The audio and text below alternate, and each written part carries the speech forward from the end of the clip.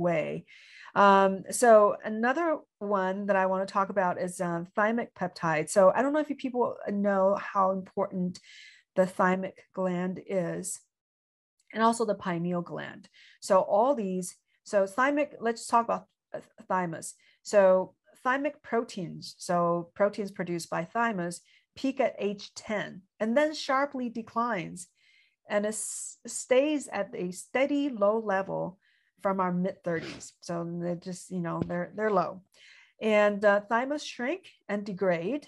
And that process is influenced by age, obesity, calorie intake, genetics, inflammation, stress, pregnancy, toxins, hypothyroidism, low growth hormone levels, chronic infection, and zinc deficiency.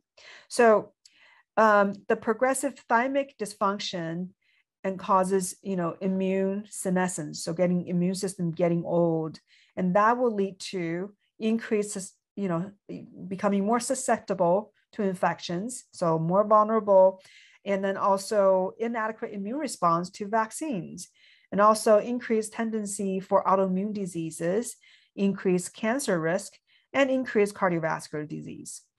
And overwhelming majority of patients with autoimmune diseases actually have abnormal thymus size.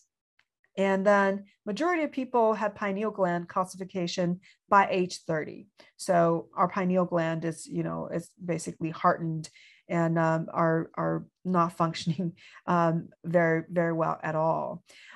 So we utilize certain peptides to replace the thymic peptides, was identical to thymic peptides, and also pineal peptide. So the thymic peptides include TB-500, also called Thymosin beta-4 or TB4.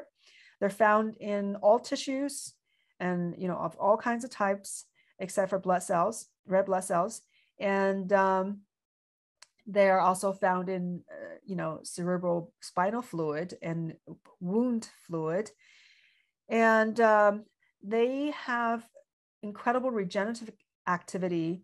And that has been shown in traumatic brain injury and spinal cord injury, stroke, MS, and other ischemic damages. It can support immunity, improve T cell function, is antimicrobial, and promotes angiogenesis and accelerates collagen deposition. And it calms muscle spasms, improves muscle tone, and it stretches connective tissue, so it maintains flexibility. And it also reduces inflammation in joint tissue and prevents formation of adhesions and the fibrotic band formation in muscles and tendons and ligaments. Can help with dry eyes, lung fibrosis, fatty liver disease. It's also protected for the heart. So it reduces systemic inflammation due to infection. The benefits has been shown in Lyme disease, HIV, chronic fatigue syndrome, fibromyalgia, autoimmune diseases, infections, myocardial infarction, MS, Alzheimer's, peripheral neuropathy, and it also is very helpful for things like influenza, or common colds, and other type of viruses. So it's a very broad acting peptide, and it's, again, it's like a keychain with multiple keys on it. And it helps so many things, the brain, the immune function, the cardiovascular system, your musculoskeletal system. So it just, tremendous peptide. And then another one we use is T-alpha-1, Thymosin Alpha-1. And that one also helps improve tissue repair and healing, improves host defense capabilities. It inhibits viral replication or cancer growth. It can improve microcirculation and improve stress tolerance, increase antioxidant and glutathione production. It can reverse immune suppression from chronic fatigue or fibromyalgia or Lyme disease. It reduces inflammation.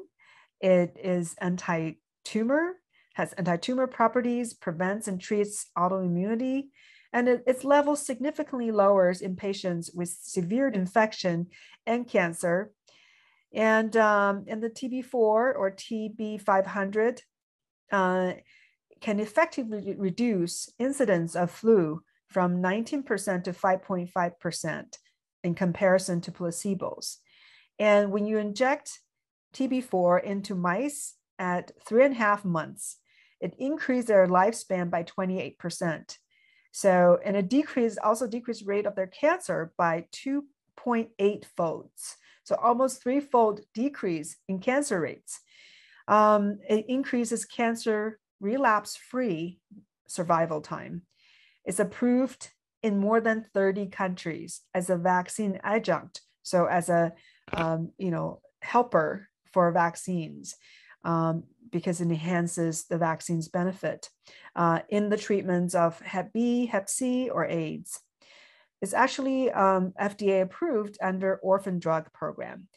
Some of the target conditions where benefits have been shown include Lyme disease, HIV, viral infections, immune deficiency, chronic fatigue syndrome, fibromyalgia, autoimmune conditions, diabetes, allergies, chemical sensitivity, cancer, aging, or just preventative, in travel situations